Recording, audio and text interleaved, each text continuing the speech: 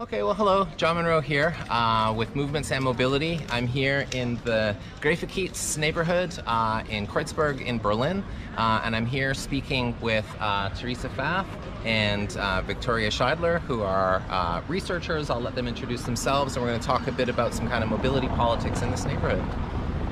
Okay, hi. Thanks for having us, John. I'm Theresa. I'm a research associate at the Berlin Social Science Center.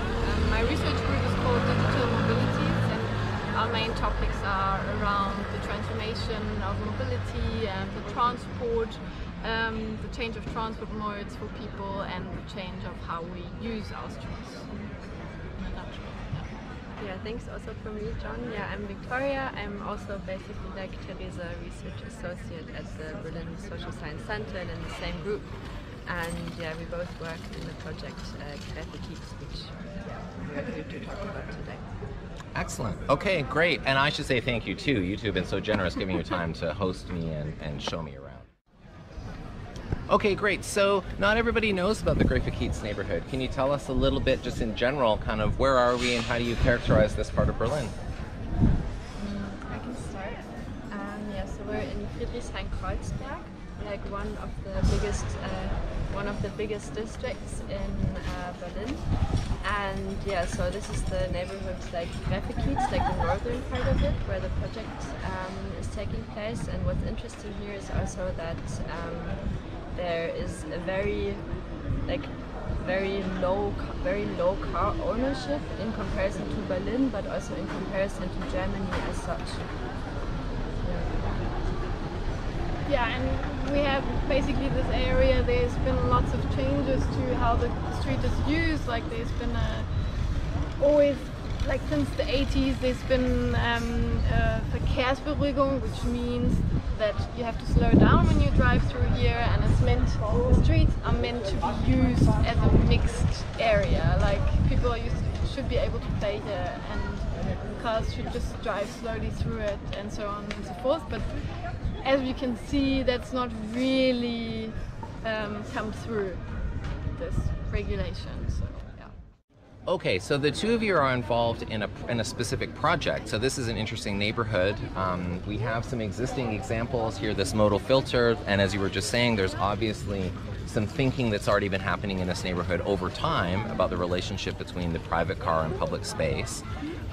So can you maybe, I can see that this is a modal filter, but can you maybe locate this a little bit in this particular junction, and then maybe we can move on to think of some examples of the project you're working on and what it's doing. So what are we looking at here? We are looking at the modal filter, which is implemented here in order to prevent cars driving just through the area, in order to shorten their trips, because we have two main roads which are surrounding the Graefekiez, and people, like lots of cars travel there, and so this modal filter is kind of preventing people to shorten their trips between the two roads that are kind of cornering around the Graefekiez. And it kind of helps also to slow down car traffic in the Graefekiez. So we have the cars turning around here and here, and then they have to slow down, obviously. And that kind of really, it's like one of the often used first instruments in order to kind of limit car driving in inner city areas. And we have lots of these modal filters in Berlin, and I think this was one of the first ones. Maybe not, but I think it was one of the first ones. And you can see like bikes can still go through, pedestrians can still go through, and it's a nice way of slowing down traffic. This is one of the pillars also this project is built on, because it's the idea to like think about, okay, now we have this zone, but like how can we make it more safe? Perfect. Well, that leads exactly to the next question that I want to ask. So obviously we're in a neighborhood, and just standing here, it's very obvious, like this doesn't seem controversial. People are very used to it. People are moving through this area. There's flow. There are also cars that are moving slowly and occasionally through the area.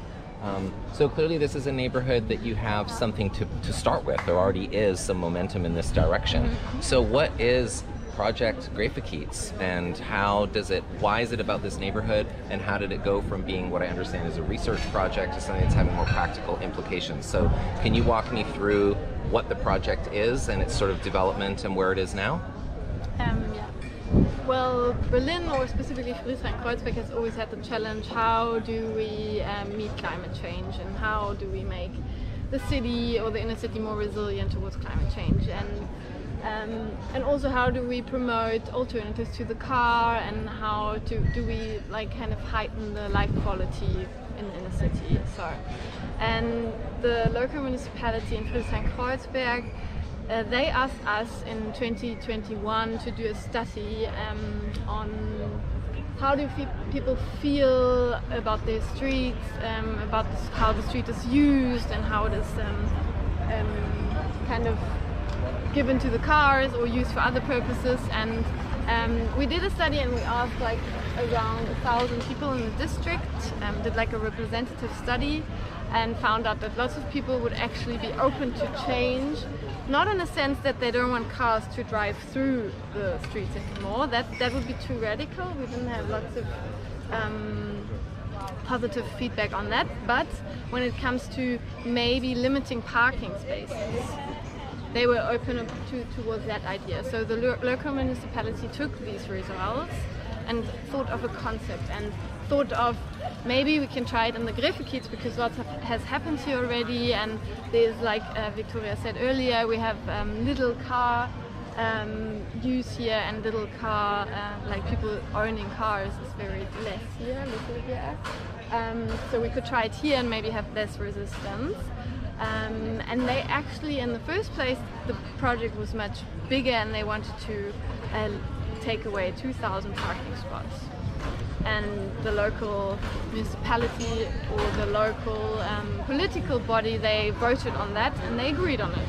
And that was a concept taken back to the local municipality. Yes, you can go through and do it in the Graefekiez and get away, take away 2,000 parking spots.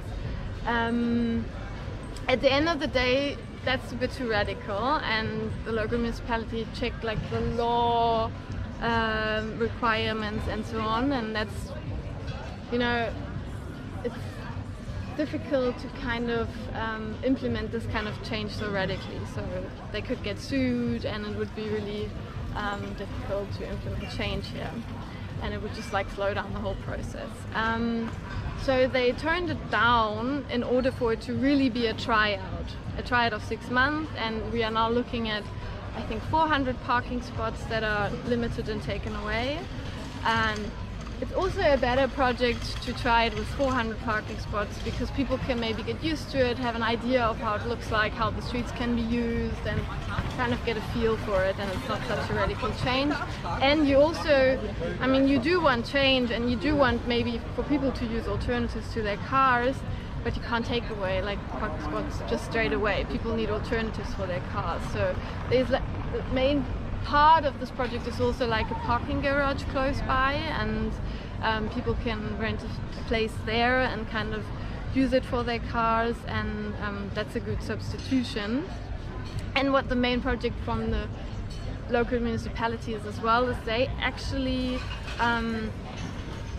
in order to react towards climate change, they are taking away the stone, like, you know, the streets, the road, the what you call it, asphalt or concrete, or yeah, like they're taking out the stones. We're going to look at it just now. Yeah. In order for urban heating to slow down, and parking spaces are quite a good way of taking this area and making cities more resilient by taking out the concrete and making it less hot and being able to heat up. Yeah. And as I understand, more absorbent when it rains as well, right? Yeah, so for exactly. flood and drought, if you will, it's less parking is better for that. So that's interesting. So this is a really great example. Like, you know, as an academic myself, this basically never happens in my world, or at least maybe other people I know, but never to me. You've been working on this research project and thinking of conceptualizing this stuff, and here you are with real traction, bringing it into existence, and letting the ideas, letting us see how the ideas look in practice. So that's quite exciting. The consultation part is interesting too, because you're right, like you can't just impose these changes regardless. But it's also interesting how consultation works with these things. I don't ever remember anyone ever being consulted about car-dominated streets. You know, those are just put in because that was seen as a public necessity or what have you. But doing something different does require extensive consultation all along the way. And I'm sure that's, as you're saying, that's very much something that it sounds like you've experienced. So let me ask you one more question before we look at some of the concrete, as it were, examples of what you're doing here. So Theresa, you said how this connects to climate change. I was hoping that maybe either of you could say a little bit more about that, because that's obviously the issue of our times in many ways. And what you're doing here is you're working on a quite local kind of set of infrastructural changes or possibilities.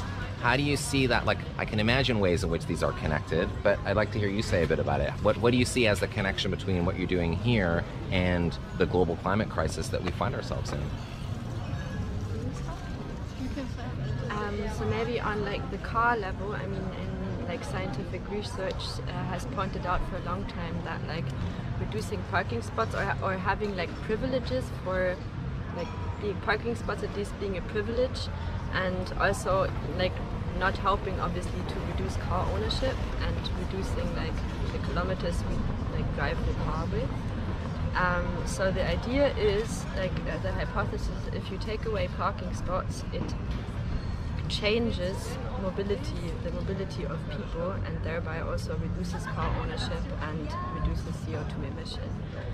But then like on the like city level, as Theresa said before, like taking away the stones and the concrete, like in German it's called Entsiegelung, and basically filling up parts of these areas with soil, and with like people from like the neighborhood can come and garden and like put in like plants that are like resilient to heat and so on.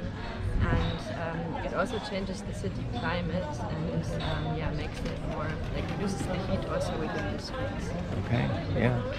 So it's a very, achievable set of local kinds of things that connect directly up, and hopefully it enables people to feel like a sense of agency around this, because I know one thing I think we all feel about the climate crisis is, oh God, who could ever do anything about that? It's so overwhelming, and the work that you're doing is a way to answer that and say, no, actually there are things that are happening right here. So can we take a look at some of the more specific kind of things that are happening here? Yes. Let's do it. Okay, wow, so we've moved over a little bit here, and as I was saying to you as we were just walking over, I'm always concerned this camera has quite weak volume, so I'm always worried it's going to pick up our voices. But one thing that's very noticeable in this street is and it's a street that cars are allowed, and there goes one, but it's a street that's very quiet by standards of most streets in contemporary cities. So I'll just note that as we stand here. Now, we're standing next to what to me looks like a bit of a construction site. I'm not clear what's going on, but this is obviously, you brought us here to show us something about the project in action. What are we looking at here? We are basically looking at what's about to happen here. These used to be parking spaces, and there's lots of different areas now in this street and another street going this way, we were just now. And they are taking away the stones in order to make like basically lawn areas, yeah. And what's specific or special in this street is there's a school, and there's different kindergartens here and so on. And this area is supposed to be used by them as well. Like there's going to be like a green classroom, which will be over there. And here there's going to be like these, they're called parklets. I'm sure it's like a, yeah. They're supposed to be built here as well for like the kindergartens to be able to play and use the road in a different way instead of just as a parking spot. So this is really deconstructing a parking spot and how far it can be used, and also kind of empowering like the local people here to be able to use this road space again. And this is like really the beginning of it, so it still looks a bit rough. But that's what I love about what we're looking at here, is this is a space, this clearly, it's not hard to picture a whole bunch of cars parked. Well, I mean, that's the other thing, right, is the efficiency of the use of space with cars. It's probably not that many parking spaces have been removed here, but what you can do by removing a few spaces is open up like a lot of possibility for a lot of different kinds of options here. Yeah, maybe also then to add on what Theresa just said, I think that's what we've not touched upon so far, is that like not all the spaces basically are like dug up and like gardens will happen here or like lawns, but like some of the spaces are just also left open for people who live here, for the neighborhood to like take ownership of them and decide themselves what they want to do on their street and like what they want their neighborhood to look like. So there's like a whole kind of like participation process going alongside the project with project partners of ours who like talk to the people and basically help them to take ownership of the other parking spaces that are then still left open. Amazing. Well, this is very inspiring to see. Should we take a look and stroll a little bit and see what else we can find? This has been like a changed parking spot for quite a while now. You also see here it's quite worn away already. And this is actually a parking spot for cargo bikes. Okay. And there is also sometimes a cargo bike which you can use for like a few hours. And so this is just like an example of how it might look, but it's going to be a bit more organized and implemented here in the Graefekiez as well. Yeah. Yeah. Well, also looking at this, it calls to mind the idea that, like, you know, these e-bikes and obviously regular bikes, I mean, just the basic principle that you don't need a driver's license and you certainly don't need to own a car to be able to access these. Yeah. So your mobility can go from perhaps walking to wheeled transport without needing to have an expensive vehicle of a car. And so for me, that also speaks to the ways that the kind of project that you're working on and the larger conversation that it's part of is connected to just basic issues of social justice. And I'd love to hear you say a bit more about that. Sometimes I think it's easy to picture the class dimension. If you can't afford a car, then that is a barrier to being able to move through your city if your city's only designed for people who own cars. But also I'm wondering if what's the feminist analysis of what we're looking at here? What is the way that age is a relevant kind of identity characteristic for thinking about the street? How does race matter to thinking about the ways that cities are organized in terms of this project here? So what do you think about this? Is this a social justice project or not, or how does that connect? That's an approach that we are definitely looking at, because car dependency is a class problem, and we have people who are car dependent that have to pay much more from their salary towards this car dependency than others. And here we have also different income classes in this area which we have to look at, and also the people who have shops here as well, like what are their conditions, what happens to their businesses if parking is taken away. And I mean, lots of studies show that often their profits kind of increase when areas are more attractive, but then also maybe rents increase. So we have lots of dynamics that we have to look at. And when it comes to our research that is accompanying this project, we try to look at different groups that need to be included and represented in our research, because we often find that certain groups are not, their perspectives kind of don't fall into the research or don't go into the research, and we're trying to change or close these gaps. And maybe you want to say more about that, because it's your... I can try. Yeah, but basically you already said it quite well.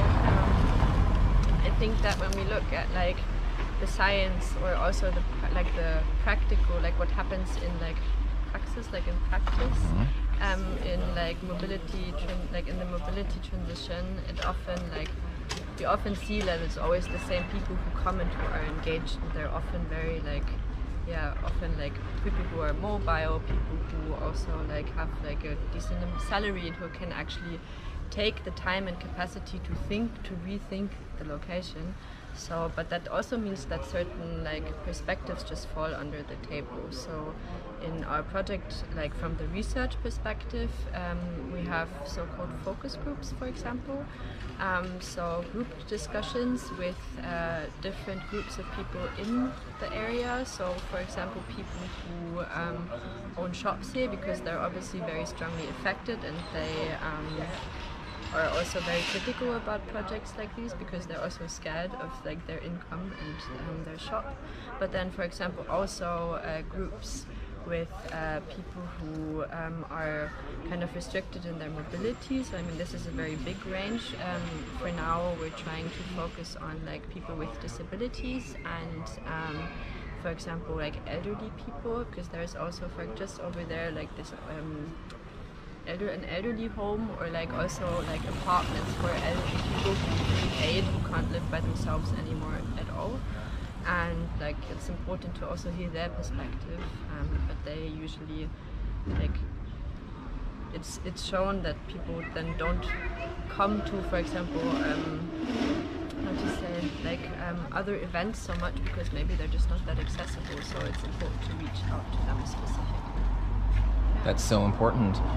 Can you say a little bit more about how that outreach looks? Because I think that's just such a valuable point about the perspectives that are included and not included in this conversation. And that's all about power in all the different ways, it seems.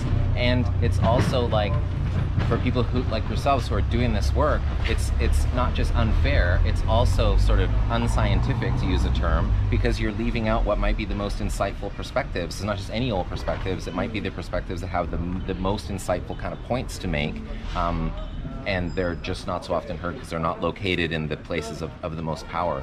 So to your point, how does that work in praxis? How do you engage with people who, if you recognize constituencies that you don't think you're hearing more from, what advice do you have for people that are thinking about including voices that are not always heard?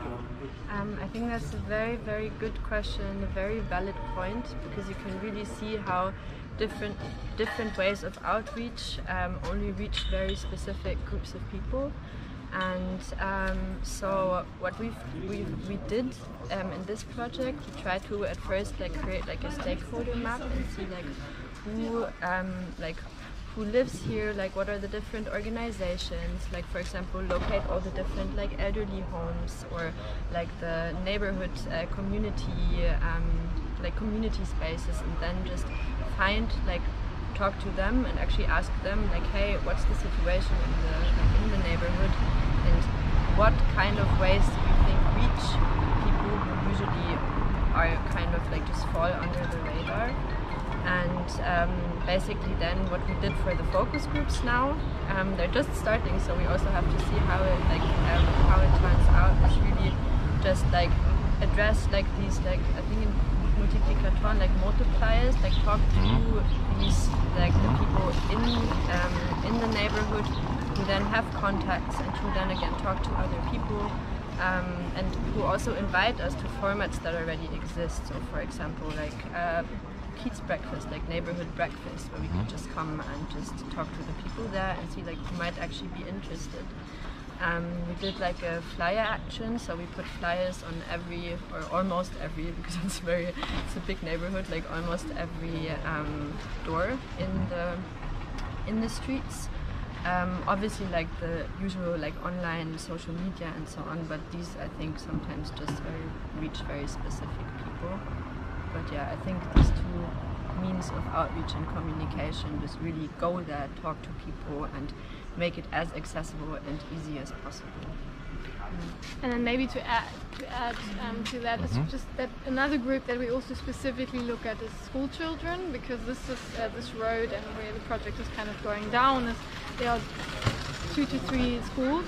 And we have research partners that specifically look at that group and have school children walk around, and they do like walking interviews and kind of ask them, so how do you feel on the street, and what would you like to change, how safe do you feel here? And that's a really nice way of getting in touch with this group, because they have like a different perspective, and they are really concerned when it comes to road safety here, because the car parking makes it harder to see them, or they make it makes it less nice for them to be here after school. So our research partners are looking into that, which is also quite nice, because we have another focus on another social group in addition to the other focus groups. Wow. I just have to say, I'm just so impressed by this because it's so rare to have like that kind of degree of like outreach that's thinking about all the levels of power, and to think about age as a kind of category of analysis of power when looking at this stuff is something we can maybe conceptualize, but like here you are doing it. It's just really nice to see.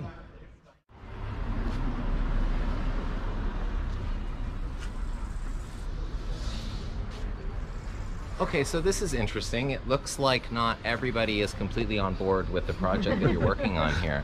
Can you tell me what we're looking at here? And maybe if you could say a little bit more broadly, why do you think this issue, and of course not just here in city after city, why is it so contentious to remove a few parking spaces or to rethink the place of the car in the city? What is this and how does it connect? Do you want to Try and start. Yeah, so as you see, there is like one graffiti, but there's not only one, there's multiple graffitis just in this area that really like opposing the project, and yeah, also like the municipality's decision.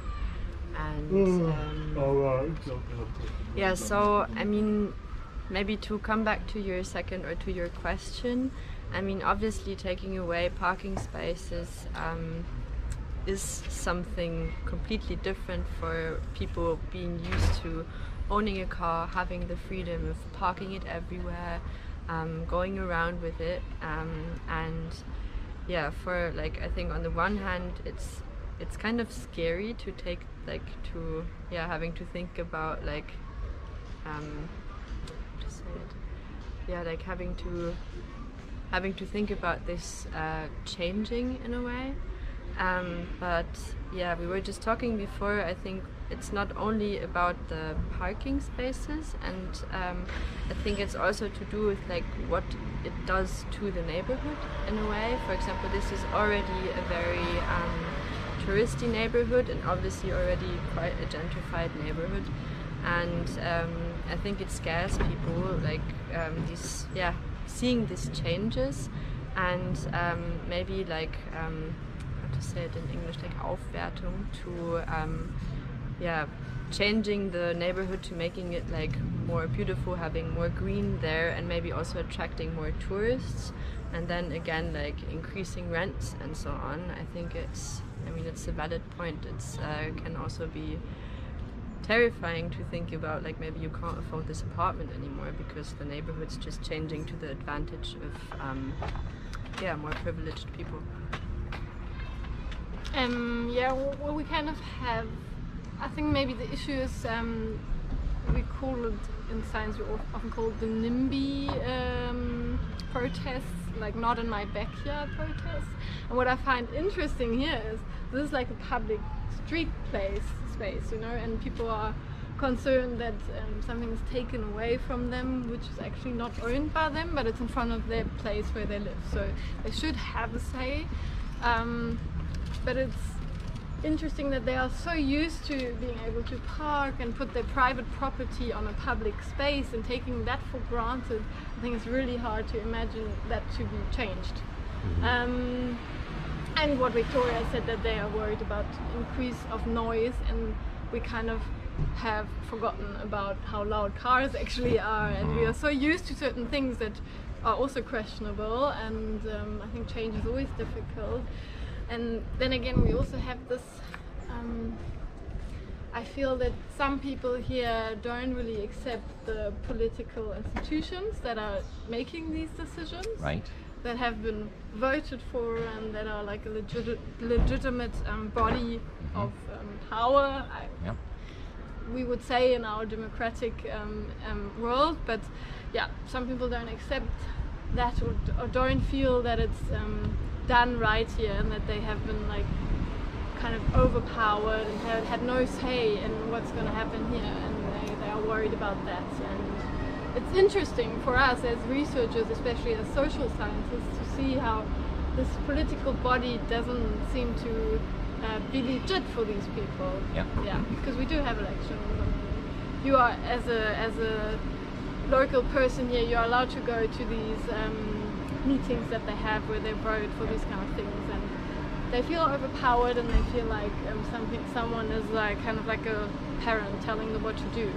And this is specifically interesting if we are saying this is a public street space, and like you said earlier, no one asked us if we want them to be parked full with cars, or you know, like, and nobody asked if we want, I don't know, this lamp to stand there, but now it's getting really intense when it comes to these democratic processes, and What's it say?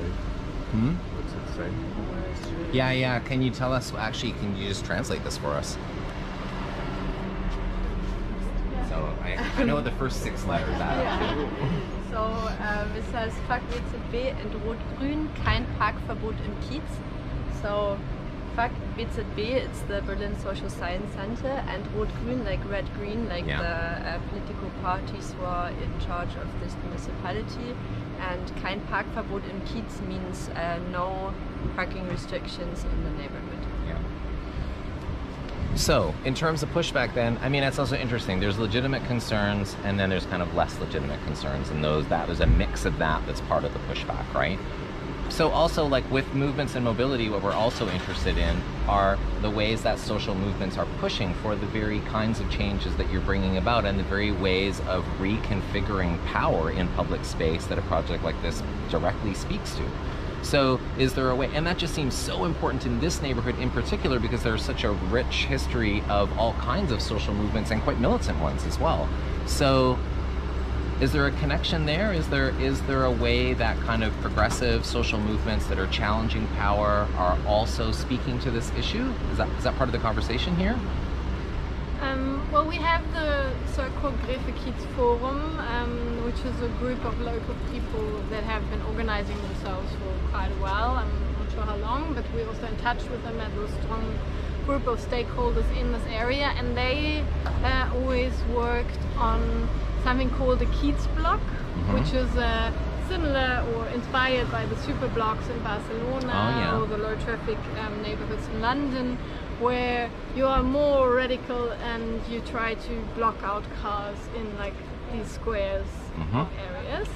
And there has been like a bottom-up organization here that has been working on that, being part of the Graefekiez Forum. And I don't know, I'm not sure, it felt like that COVID and all these years kind of pressing down on social movement groups have also worked here. And we get support from these kind of groups, or the local municipality gets supported by them, but I think it's kind of toned down here when it comes to social movement groups. Yeah, interesting. And I mean, you would know much more about this than me, but I think there's also been a way that like police engagement in different ways, both kind of like soft power and more repressive power, have maybe diminished the power of social movements in this neighborhood, like going back a few decades now as well. It could be part of it, plus COVID, of course, its general kind of dampening effect. So it'll be interesting to see as things pick up again where that's all going to go. Okay, one final question, and thank you again so much for all of this conversation and showing me around here. So, you know, this is a question here in the Graefekiez, it's a question in Berlin, but as everyone knows, this is a question in every city in the world maybe at this point, or at least it's very much a transnational urban question.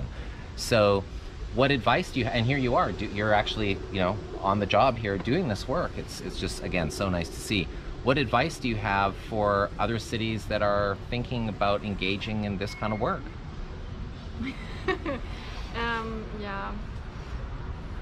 Have lots of time,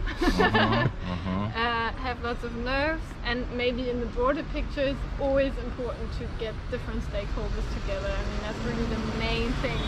We as research, we can't get a lot of things done because we can't just go and change the road, obviously, but we are good as actors in order to kind of evaluate the process, look out for inclusiveness and so on, what we had earlier. But I think the main aspect is really this: it needs to be a network of different actors working on this kind of stuff. You need local municipality, you need the people living in the area, you need the social movement groups, and you need researchers to be part of the process in order to bring in new ideas, but also evaluate the process. And I always like the idea that we kind of bridge inclusiveness by these focus groups as well. That's maybe one thing that I find important, that you need to look at specific groups for certain local contexts, and that's really important. Yeah, maybe you have more ideas. No, I think you said it quite well. Like one or like two things that came to my mind. So yes, maybe I do have one more ideas. Is like speak to the people, just like really be present and yeah, just speak to the people and find out like what is actually going on and involve people who want to be involved and people who have difficulty speaking up. And like one thing for me, maybe also just personally, is this like I think it's so important also to learn from each other. So exactly what you're doing by, for example, recording these videos and showing different projects to connect like between the different projects, because we often do similar things and we do it alongside each other. And I think it's so much more potent if we like connect and bridge our knowledge. Excellent. Well, that's a nice place, I think, to bring to a